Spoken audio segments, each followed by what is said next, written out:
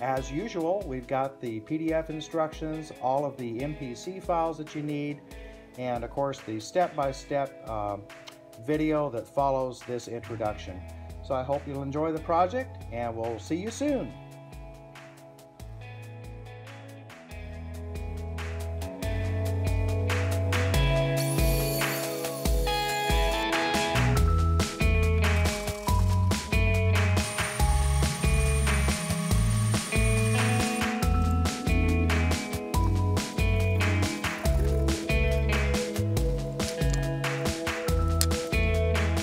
Okay, I've got all the parts separated from the board, and what I need to do before I glue these together is to sand this taper.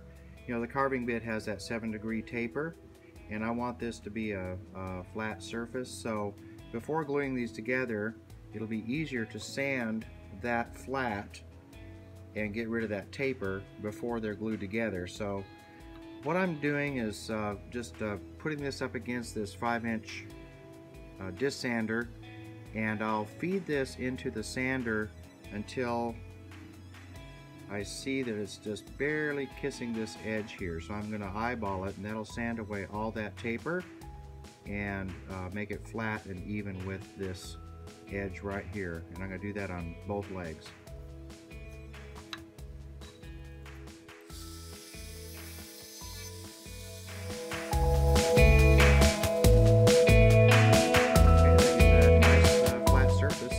Together, and then subsequently glue it on to the lampshade bottom, that should sit flush with this platform here.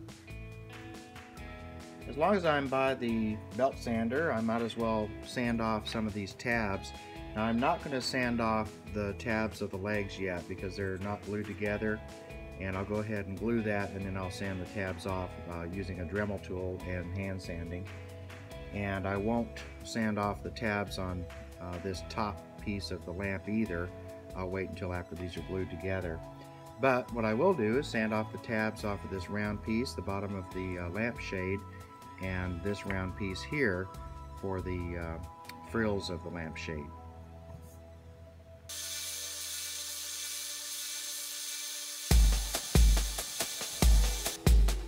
Alright, we're ready to glue up the legs and the lampshade parts. I'm just squirting out a little bit of glue on a paper plate, and I've got a small brush, and I'll brush on glue on both of these leg halves. This gives me a little more control over applying the glue than one of these larger brushes, so I'm going to use this paintbrush.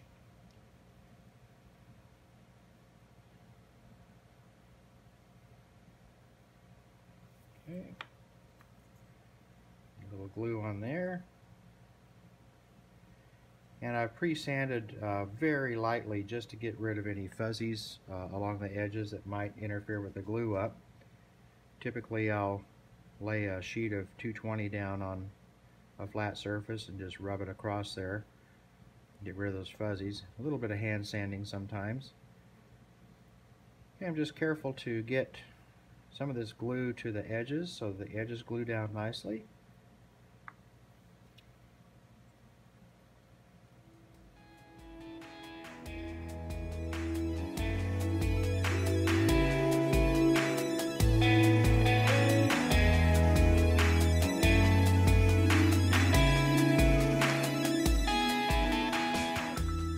And I've got a bunch of rubber bands here to just clamp it together. You could use painter's tape or even string if you wanted to. Now I'm going to let that just set just a little bit, just to tack up a little bit before I do the final alignment. That'll make it easier for me to clamp it with these rubber bands. In the meantime, I'm going to go ahead and glue together the lampshade parts, the top lampshade part and the bottom. Now you see how I've marked, I put a little mark right here, and I've also put a corresponding mark right here. And that's the reason I did that is so that it matches up with the grain of the wood that I cut it out of. So as soon as I separated these from the boards, I kept track of the orientation and just made a mark there, so that way the grain pattern matches up.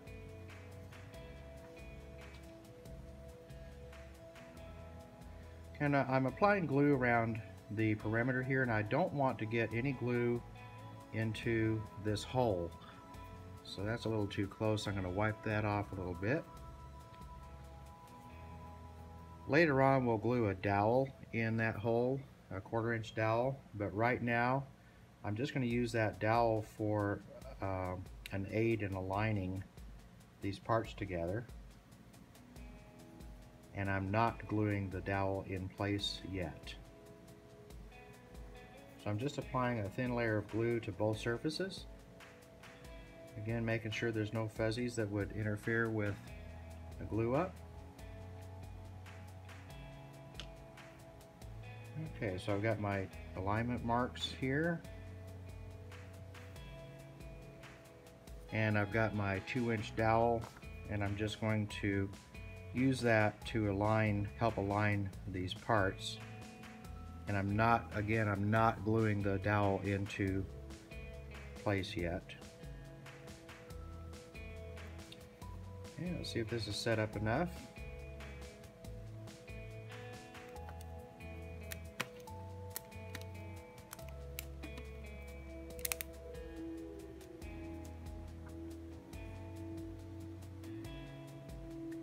Okay, just wrapping the rubber bands around here to clamp it while the glue dries.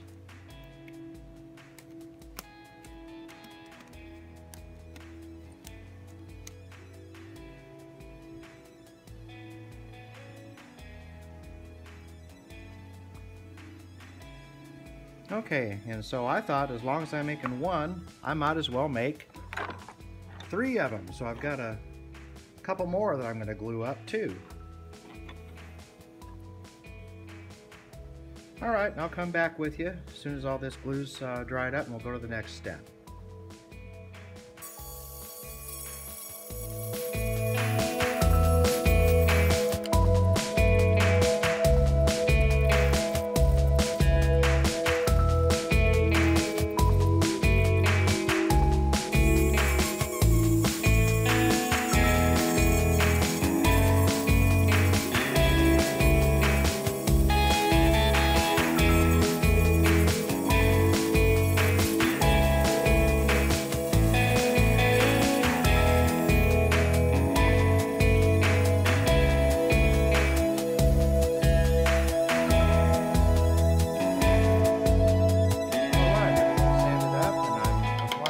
Seal coat of denatured alcohol mixed 50-50 with Bullseye Zinsser seal coat, which is a 100% de-waxed clear shellac is all it is.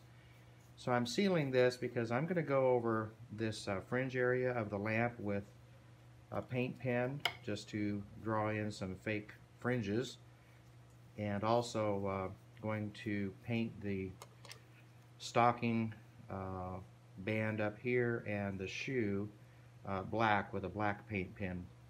So I'm sealing this all first, then I'll give it a light sanding and see if I need another coat or not. If so, I'll just slap on another thin coat and sand it down again, and then we'll continue on with the prepping for the painting and the final assembly. Okay, I'll let that dry and be back with you in a few minutes. We've got all the parts sealed and sanded, ready for the next step, which will be to use paint pens to apply some color to the leg and also the fringe for the underside of the lampshade.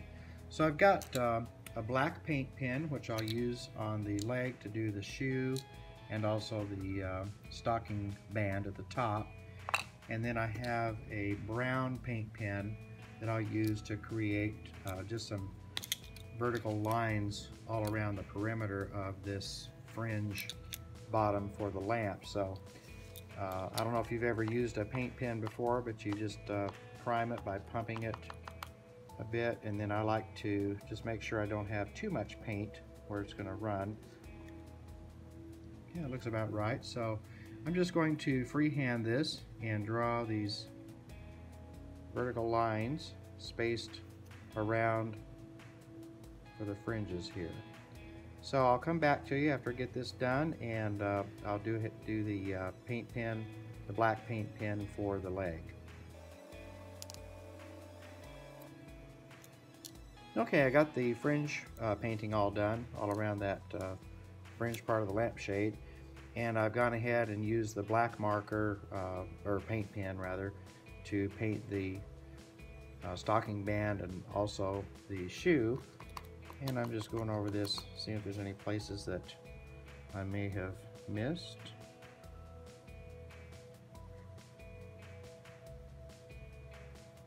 Okay, this paint dries pretty fast, so I'll let this dry a bit and come back and we'll glue the leg onto the fringe section and proceed with the rest of the construction, final assembly, and then apply clear coat, etc.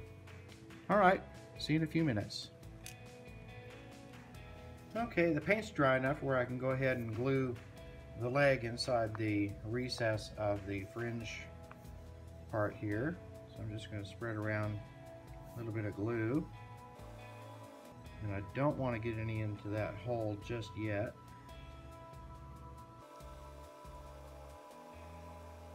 Okay, that should do it. We'll glue that in, and you know, we sanded that taper off, so this will sit flat within that recess. And we'll just let that sit and dry.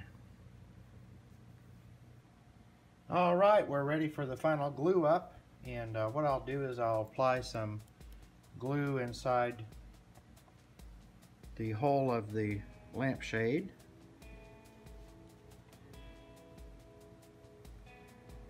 And also on the top of the fringe.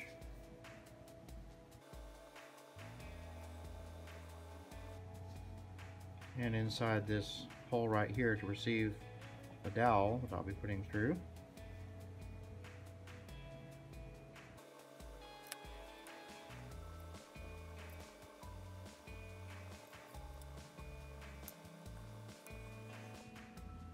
Okay, and I'll just push that dowel in. Make sure that's seated well, and it is. I like to use this translucent wood glue by Titebond. They have the same thing under a couple different brand names. I think they call it molding glue or something like that, but it's basically just a thick white wood glue. It has a lot of grip to it. Like right now, I've just put it on there and I can barely turn that, if at all. So I just found a container to set this in upside down while that glue dries, and I'll set it there to dry for a while, and then we'll go ahead and trim off and sand off this excess dowel here after the glue's dry.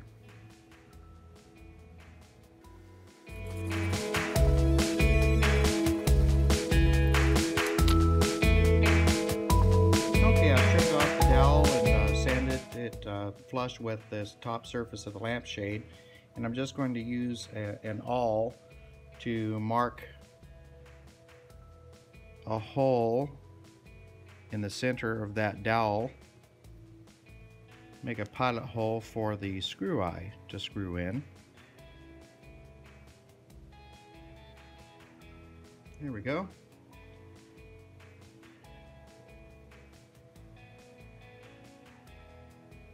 And I'll just take one of these screw eyes and screw it in the top here, and that will be for the hanger for the ornament to hang on your Christmas tree.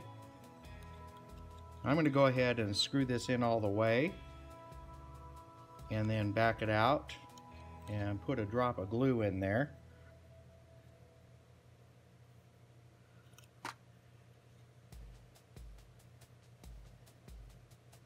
And once I get the drop of glue in there, I'll reinstall the screw eye, and that'll just help secure it some more. Okay, I put a little drop of glue on the end of that screw eye and just screwing it back in.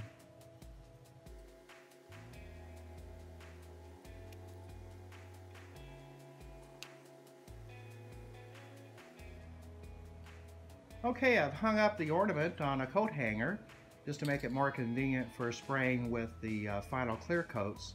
I'm going to use Krylon gloss and see what that looks like, and possibly follow it up with a satin. Of course, it's your choice. You can finish it up with a gloss or a satin finish, or whatever you decide. So I'll finish this up, just applying a few light coats of the gloss and see what it looks like, and decide if I'm going to apply a satin over the top of that as a final clear coat.